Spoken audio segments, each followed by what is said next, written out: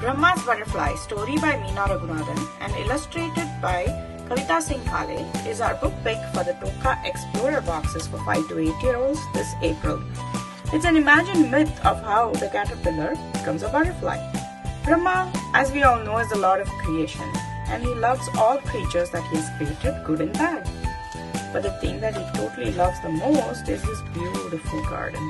One day, as he comes back from a long trip, he finds that someone has eaten all the leaves in his garden. The text is funny and it will keep your child engaged. And guess who ate the garden? Brahma then curses him to become like a stone. What happens next? You'll have to read to find out. How does the caterpillar become a butterfly? We will be focusing on a STEM activity related to the life cycle of a butterfly. Subscriptions are now open.